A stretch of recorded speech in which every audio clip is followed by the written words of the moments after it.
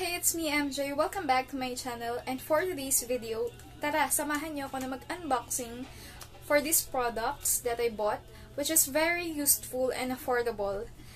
But before that, kung mapapansin niyo, bago yung background ko.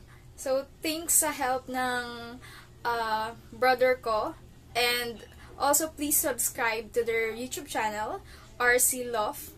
Yan. Marami kayong malalaman dyan about sa mga pigeons, kalapate, sa mga kalapatiran natin dyan. Yan. Please subscribe to their channel. So, yun nga guys, kung naaalala nyo, is may bago akong laptop na binili ng husband ko. So, I decided to bought some accessories. In this video, samahan niyo ako mag-unboxing guys. And I will share some of these products that is very useful. Share lang. Very useful and affordable guys na baka magustuhan niyo din. Ang una natin bubuksan is this one. So, ayan. Yan guys. So, let's start. Ito ay ang laptop stand. So, ayan guys. Kailangan natin yung gunting.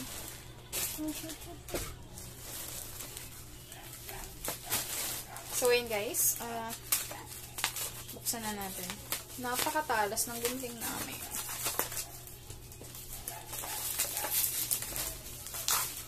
Yan.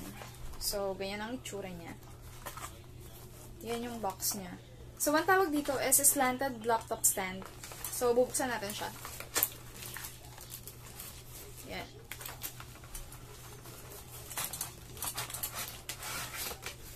Wow!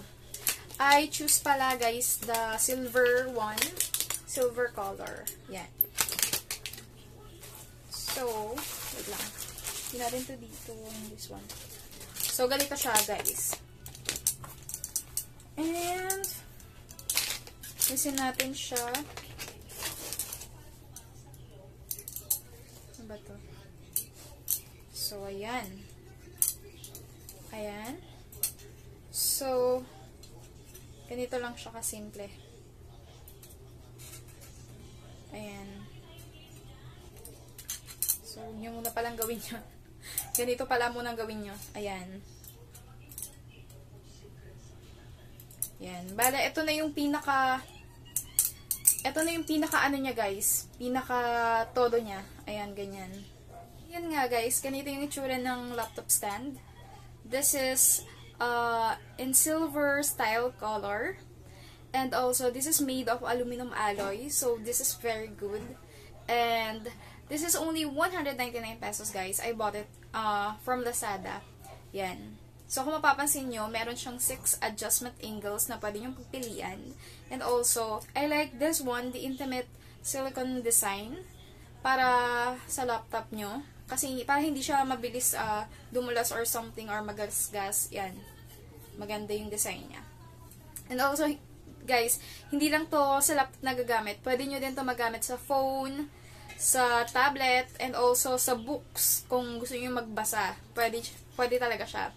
What I like also about this laptop stand is, open lang siya dito. May mga laptop stand kasi na close dito, 'di ba? Pero mas maganda kung open kasi mas maganda yung airflow ng laptop na gagamitin natin. Ayan, hindi siya ganun mag-overheat kung open lang yung ano niya, yung ganito niya, yung part na ganito.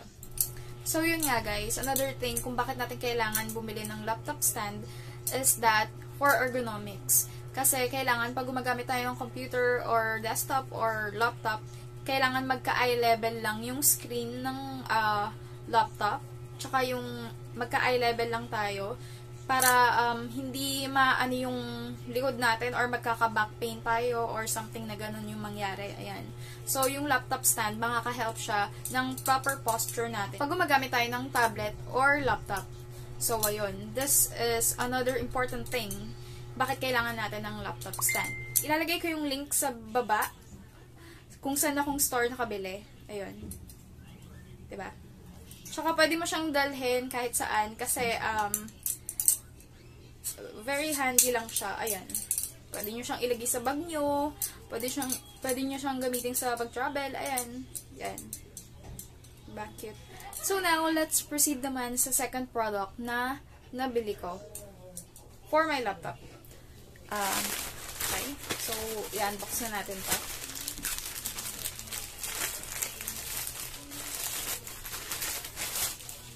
So, ito siya guys. This is the wireless rechargeable mouse na nabili ko sa Shopee. Yan. So, buksan natin siya. So, guys, this is only 165 pesos na nabili ko from Lazada. So, ayun guys, minsan gusto ko gumamit ng mouse habang nagla-laptop ako. So, I decided to bought this one. Ayan. So, buksan natin siya.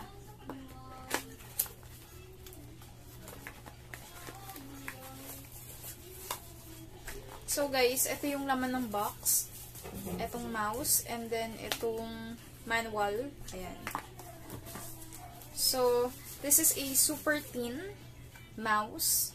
Yan. Pang-office talaga siya. Ang ganda ng style. Kasi, eto, dalawa yung ano nito, guys. Dalawa yung option nito. Isang parang glossy. Tapos, this is matte. Yan. So, ito yung pinili ko. Yan. So, dito naman sa mouse is mapapansin mo. Ayan. Nandito na sa likod niya yung ano, etong adapter. Yan. And, this is the on and off. Yan. So, ayan. Ang ganda ng color niya, guys. Yan. 165 pesos from Lazada. Yan. Nakakailangan siyang bilhin ng battery or i-charge pa. Dahil, yung battery life niya is 1 to 2 months pag fully charged naman siya. Yan nga, guys. Another benefit ng wireless mouse is that you can use this to your other devices. So, kung meron kang dalawang laptops or tablets, pwede mo siyang magamit. So, multifunctional siya and very handy siya. Pwede mo siyang gamitin kahit saan, pwede mo siyang dalhin kahit saan for travel or other purposes. Ayan. So, super ganda niya talaga. And silent type tong mouse na to. Hindi katulad ng iba na, ayan, diba, kiniklik ko siya. Wala siyang sound. Ayun. Another advantage of this mouse. Kasi yung iba, pag kiniklik mo, may tak-tak. Parang may mga ganun, diba? Unlike this one, yan. Super silent lang siya. Hindi ka niya balahin. Yan. And so sleek. Alam mo yun? Sobrang ganda niya. Yan. Tsaka, yan. Magkaano siya sa, sa kamay ko. Parang bagay. Yan. Gusto ko siya, guys. So, 165 pesos, guys. Kung interested kayo, ilalagay ko yung link ng store na nabilihan ko. Yan. So, now, let's proceed sa last and third product na i-unbox natin. Wait lang. Lalagay ko lang to sa box.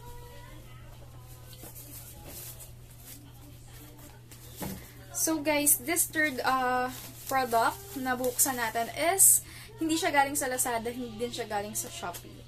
This is from my love from Australia. Okay, pinadala siya ng asawa ko. Ayan. This is the Soundbeats Dual Drivers Wireless Headphones. Force Pro. Ayan, i-unbox natin siya. So, this this headphones is from Australia pa siya, guys. So, gusto kasi ng asawa ko, parehas kami, matchy-matchy kami ng headset. Yan. So, bubuksan natin siya. Hindi ko pa talaga ito nabubuksan kasi gusto ko, sabay-sabay sila na itong dalawa. Yan. So, let's start. So, ganyan yung itsura niya. Inalis ko dito. Yan. And, yan. Kung mapapansin nyo, may QR na siya QR code na siya dito. So, pwede mong puntahan yung mga website nila. Ayan. I'm not sure kung available din to dito sa Pilipinas or try nyo kung may makikita kayong Soundbeats sa Lazada or sa Shopee. Yan. So, dito, meron siyang, meron siyang bag. Yan. Napaka-cute. Sleek. Sobrang sleek. Sobrang nice. And then, dito, makikita mo yung mga coupon. Congratulations. Manual. Logo updates, yan. Etc. So, guys, ilalagay na natin to dito kasi ang bubuksan talaga natin is this one. Okay? So, ayan. Soundpeats dual drivers wireless headphones. Okay. So, open natin siya. So, ito siya guys. Guys, ito yung naman niya. At kung mapapansin nyo is may kasama siyang additional ear tips. Ayan. And USB adapter. Ayan. For charging purposes. Ayan. And this is the headphones. Ayan. So, ganito yung itsura niya guys. Ayan. Sobrang ano, no? Sobrang astig. Cute niya. Yan. So, buksan na, alisin na natin itong mga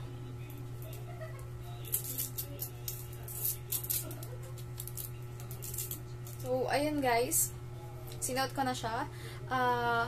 I really like this headset guys because as you see, ang ganda ng style niya. Pero mostly mga lalaki talaga yung mga gumagamit ng mga ganito, diba? Pero yun nga, ang ganda din talaga. And super sleek yung style niya. And also, lightweight lang siya. Pwede mo siyang gamitin kahit saan. Jogging ka man or whatever you're doing, pwede mo siyang gamitin. And also, unlike other earbuds na pag ginamit mo siya sa labas, hindi mo mapapansin na matatanggal pala siya. Ayan, minsan mawawala na lang dahil sobrang busy mo, hindi mo napansin na nalaglag na siya. Unlike this one, this is neckband. So, secure na secured talaga, lalo na with this magnetic earbuds. Yan, kung mapapansin nyo guys. Diba? Super neat siya tignan. Yan. What I like also about this headphones is this is dual dynamic drivers, which provides you richer bass, sound stereo for an immersive listening experience. So, yan. Super ganda niya. And take note guys, the battery life of this headphones is 22 hours if fully charged siya. So, diba, parang ano mo siya gamitin. Hindi siya hassle gamitin. Hindi siya yung laging super charge ka ng charge. Yan. Matagal mo siya magagamit. Yan guys, thanks for watching and hope you like this video.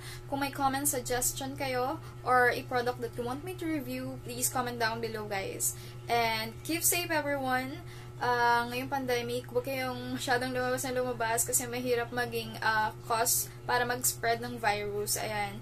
Keep safe and healthy everyone. See you on my next vlog.